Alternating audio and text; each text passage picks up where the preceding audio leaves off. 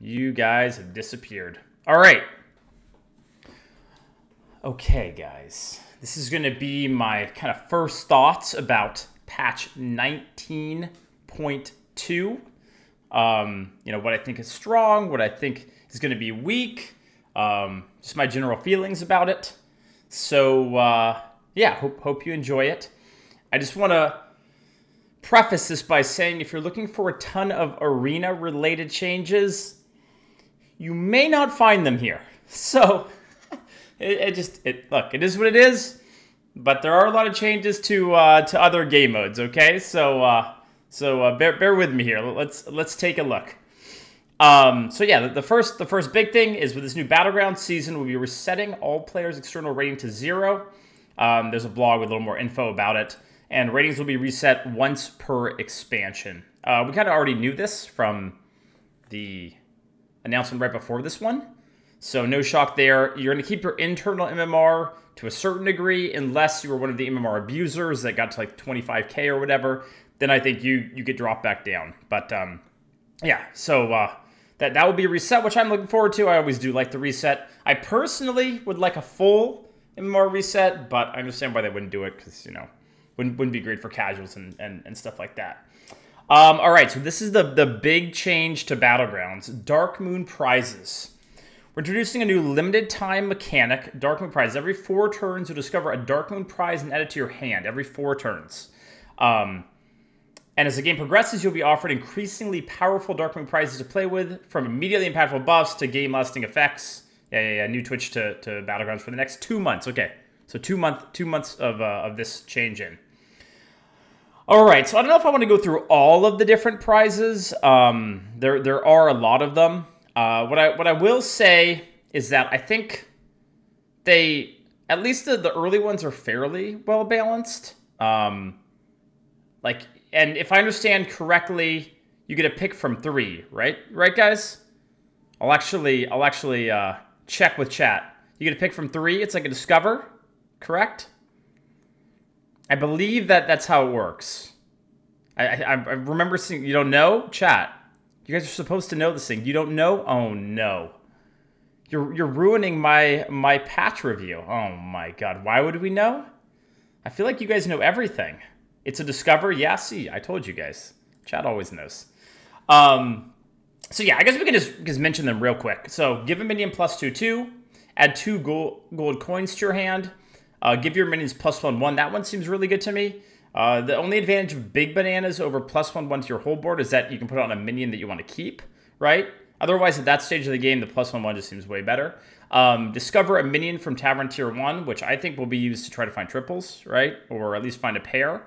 It'll be interesting to see how the meta develops around that. Like, if you want to take the tempo, if you want to go for a triple, we'll just kind of have to see. Give minions in Bob's Shop +1 health for the rest of the game. +1 health for the rest of the game. So that's like one that's good as you go on. But I don't know. I feel like I'd rather have an immediate impact than that one most of the time. Your next 3 refreshes cost 0, which could ensure you get good shop Tavern Tier 3.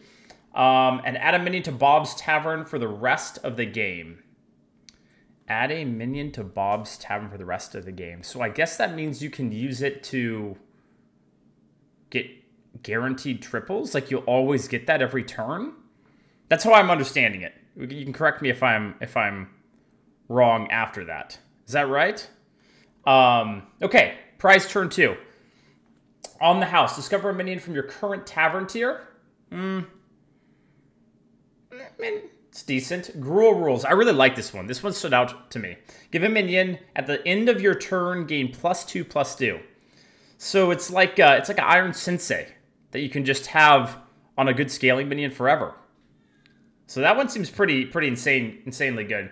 Evolving Tavern, replace all minions in Bob's Tavern with ones of a higher tavern tier.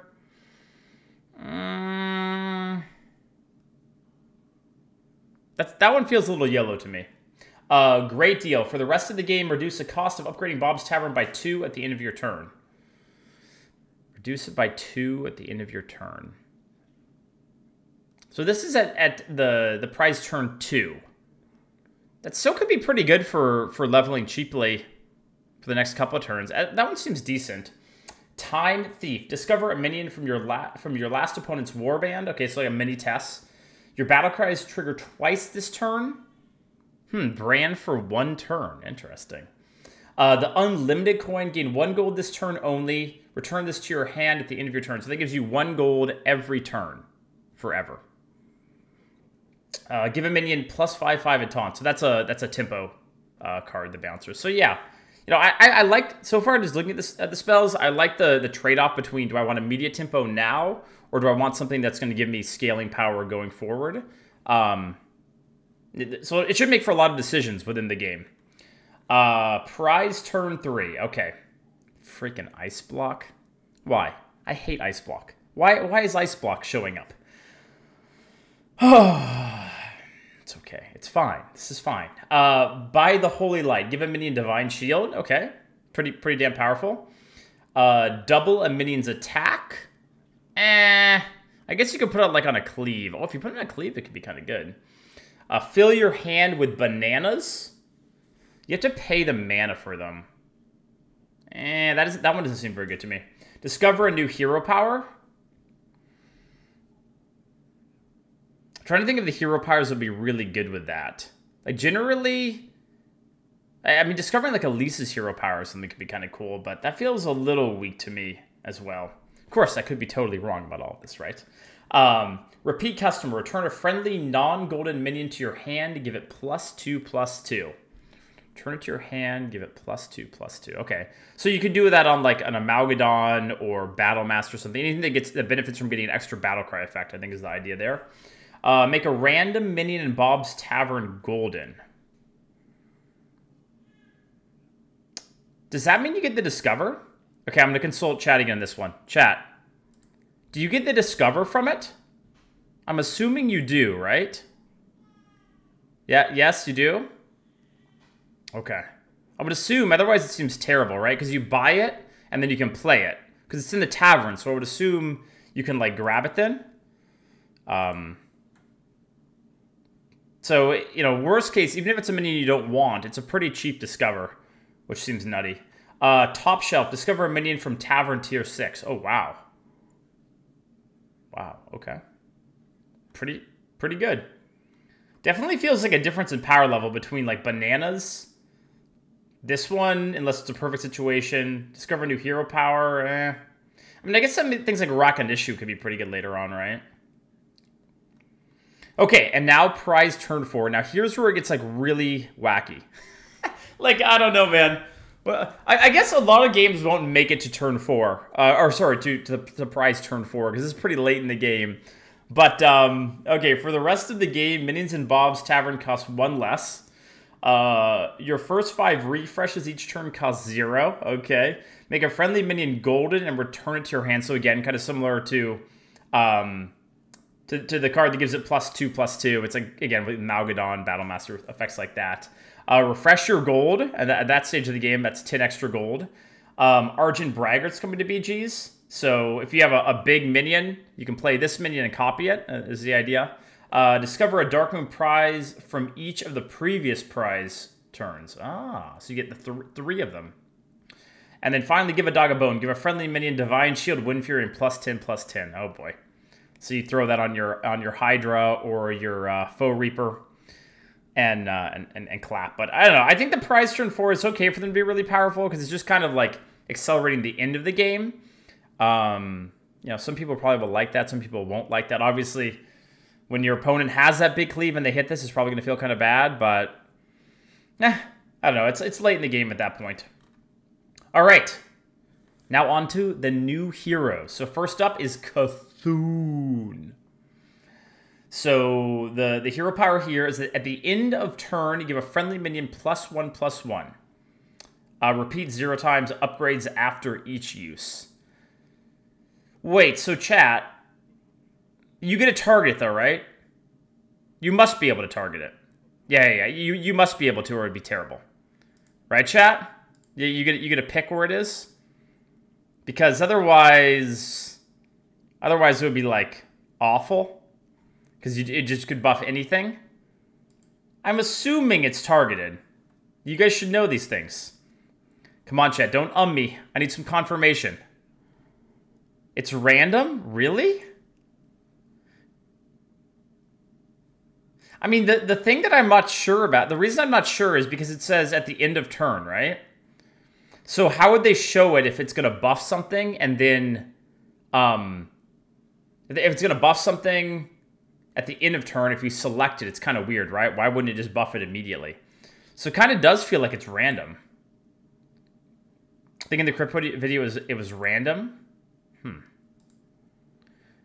Okay, if it's random, it's way, way worse. I was thinking that Cthulhu was really good, but I was thinking it was targeted. If it's random, I don't really like it that much.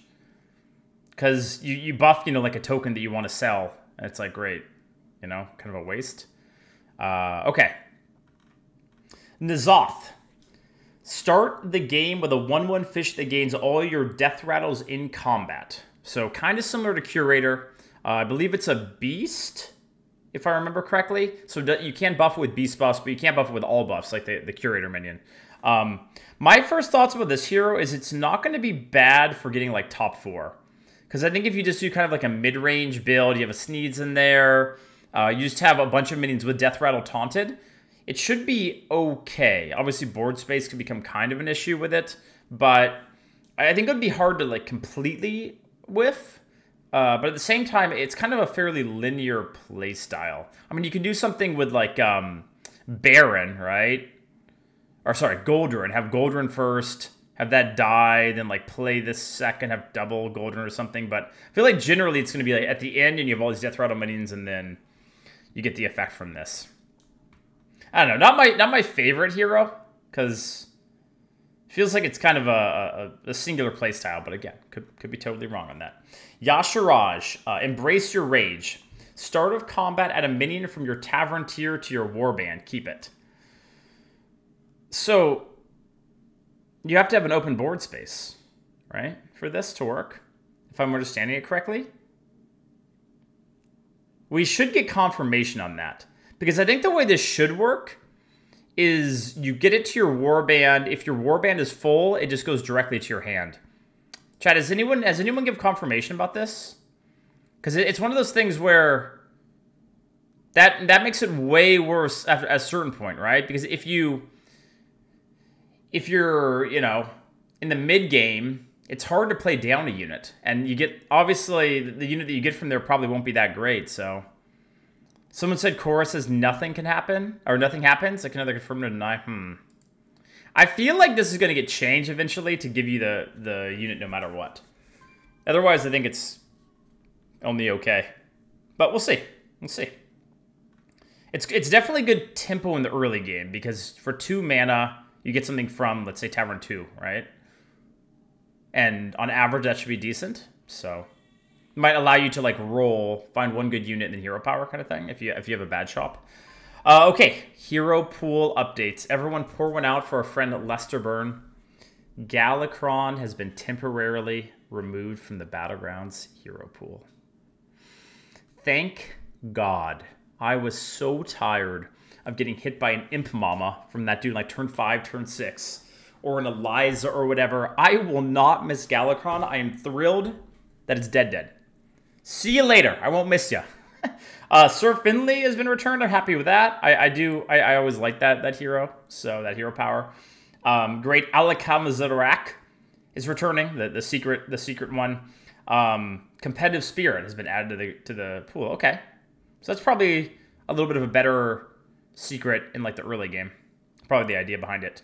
So Ice Block will be back. Freaking Ice Block. Okay, and now a few buffs, nerfs type thing. Silas is being buffed. Increased overall chances of getting tickets after turn 1. Hard to say how big of a deal this is if we don't know how much of an increase there is. Zephyrus the Great. 3 wishes. Oh, so basically just now it costs 3 instead of 4. I think this is actually a really big change. Because it makes the times where you take the triple way less awkward. Because what I would find when I play Zephyrus is you do like, you know, you have a triple or you have a pair going into your 8 gold turn. And then it's kind of weird. You have to like sell something off if you want to like level and take it. There were just a lot of awkward situations with this Or if like it's your 7 gold turn, right, and you want to just like take a 4-drop, it's hard to do because you'd have to sell something to get extra gold. So I think Zephrys is going to be a lot better. My prediction is this is a huge buff to Zephrys. Patches the Pirate gets a little bit of a buff. The Hero Pyre goes from 4 to 3. I don't think this is that much of a change for Patches because the problem with Patches is getting Pirates. And that Pirates aren't all that strong overall. So, you know, it obviously helps a little bit, but I doubt this is going to, like, rocket Patches into S tier territory, for example. All right, new minions. Acolyte of Cthulhu, a 2/2 reborn taunt, 1-drop. So pretty solid tempo card, right? Taunt reborn, and as you'll see as we go through this, they're definitely pushing the taunt archetype as a strategy. Tormented Ritualist, 2 mana 2/2. This has taunt. Whenever this is attacked, give adjacent minions +1/+1. Wait, is this permanently? Chat. Is that like +1/+1 that those minions get to keep? Or is it for like that turn? Okay, just in battle. Okay, I was gonna say that thing's insane otherwise. Okay. I mean, it's still probably decent. I don't know. So you get a 2/3. But it's effectively a 4/5, kind of, in a way. The stat lines on it are pretty bad, though, on its own. A 2/3. Not sure about that one. If it was like a 3/3, I think it'd be really good. 2/3 is a little underwhelming. All right, Warden of Old. Tier 3, 3 attack, 3 health. Death Rattle, add a gold coin to your hand. Now, my initial thoughts when I saw this was it's pretty good. Getting extra gold is nice. I mean, it's one of those things where I think I'd keep this unit around as like just a one-of thing as I replace other, you know, crappy units. And this one is fairly crappy, but you tend to have units that aren't that great stick around for a little bit longer than you would like. And at least this one generates a gold when it dies. So obviously something you want to replace at some point, but my greedy playstyle likes this thing. Arm of the Empire. Whenever a friendly taunt minion is attacked, give it +3 attack. Oh, I just thought, this one with N'Zoth, you get +2 gold each turn? Ooh, okay. Anyhow, Arm of the Empire. Tier 3, 4 attack, 5 health. Whenever a friendly taunt minion is attacked, give it +3 attack. +3 attack.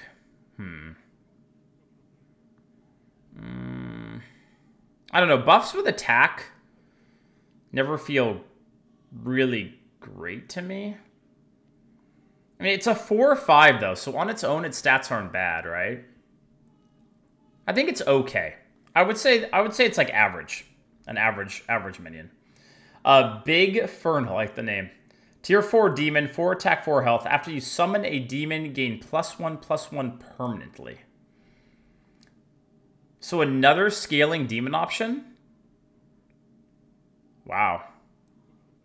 So now we're gonna have Big Fernal with Yes Man with the Pink Man.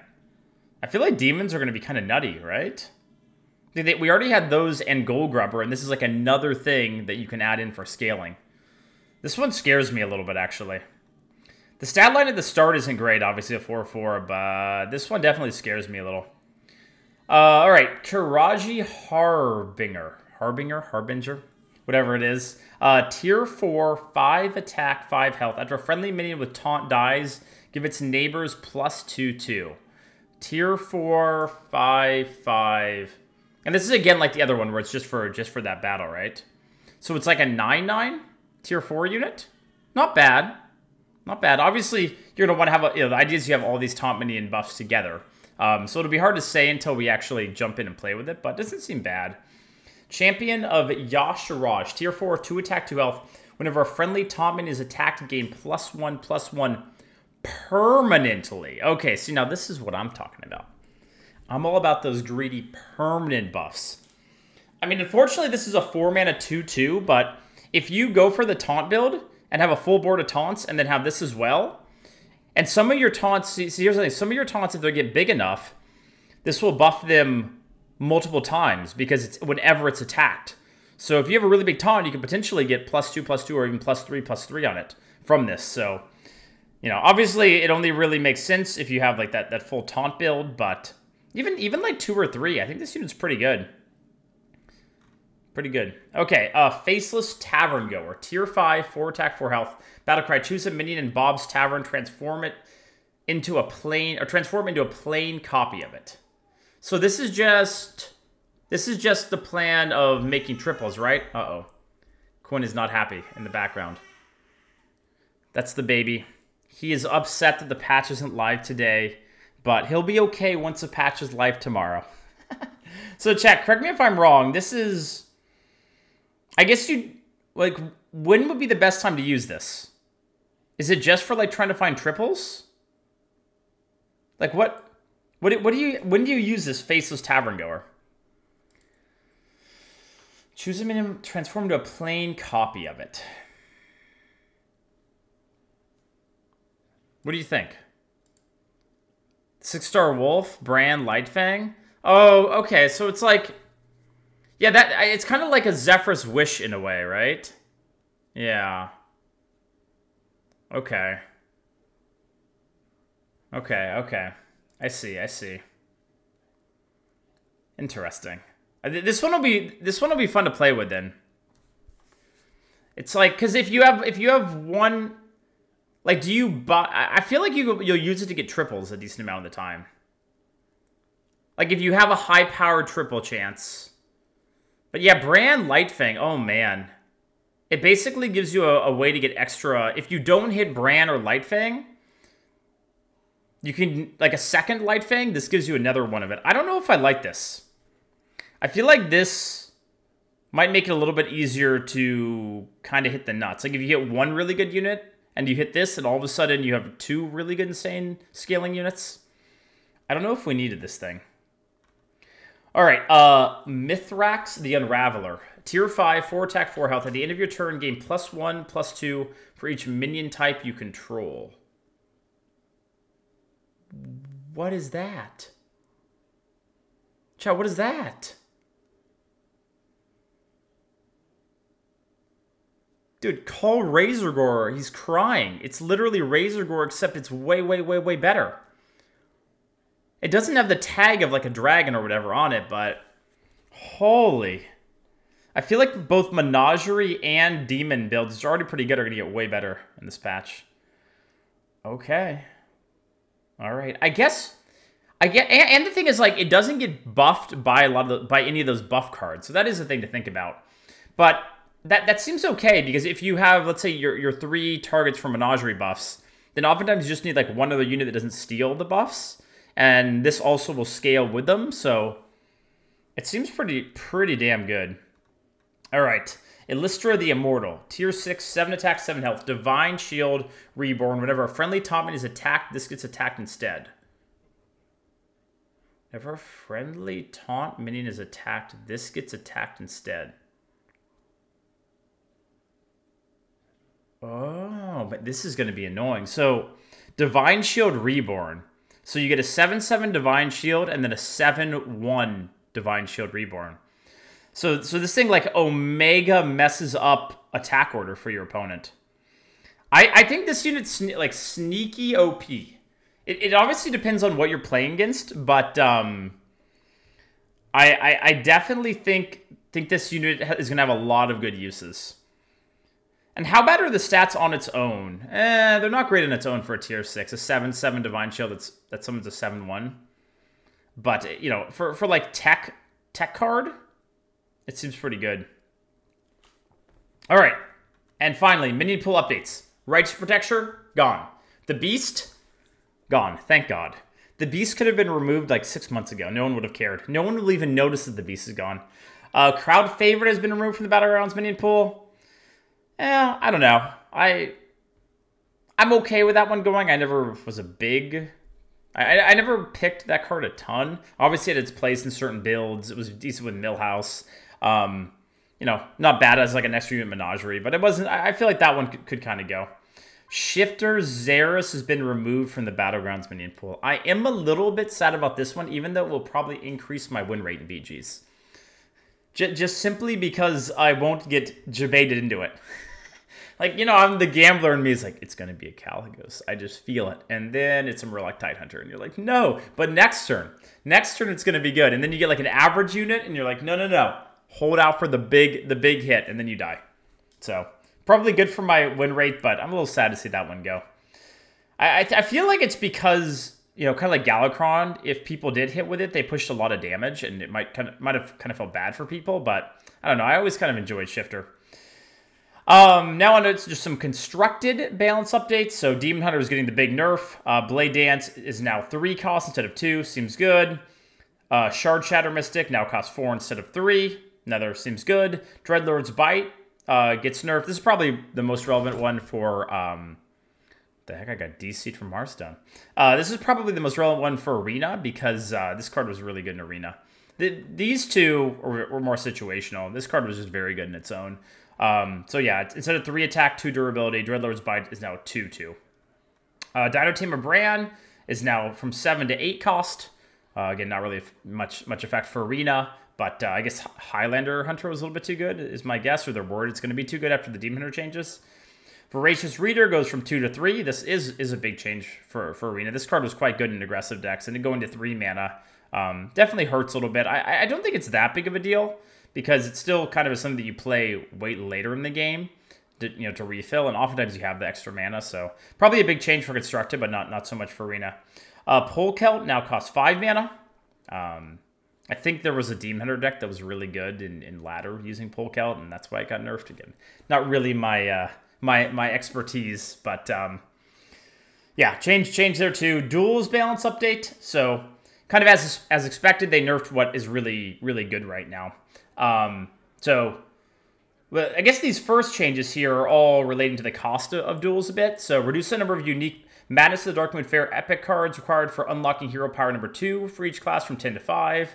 Reduce the number of unique Madness of the Darkmoon Faire cards required for unlocking signature treasure number 2 for each class from 100 to 90. And finally, reduce the number of unique Scholomance cards required for unlocking signature treasure 3 for each class from 20 to 15. So trying to make it a little more accessible, which is probably a good thing, because you did need a lot of cards to be able to play with this stuff, which felt a little bit bad.